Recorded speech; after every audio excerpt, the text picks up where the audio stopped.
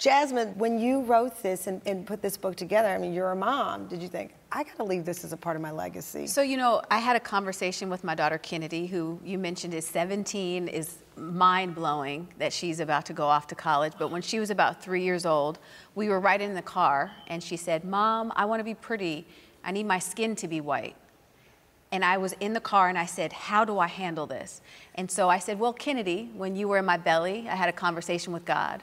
And I told him that I wanted you to have my favorite color skin, so it's brown, because I got to pick everything about you. I picked your eyes, your hair, your legs, your skin. You're the most perfect.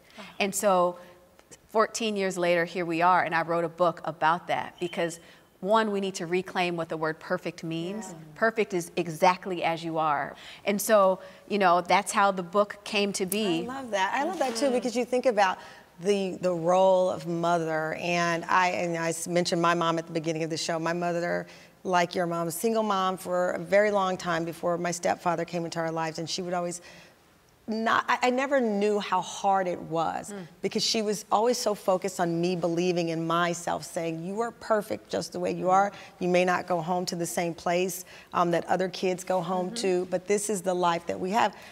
When I was preparing myself to be a mom with Moses, I'm telling you, that was the part of the chapter I had to keep reading over and over. I was like, there's nothing that prepares you for motherhood until you're in it.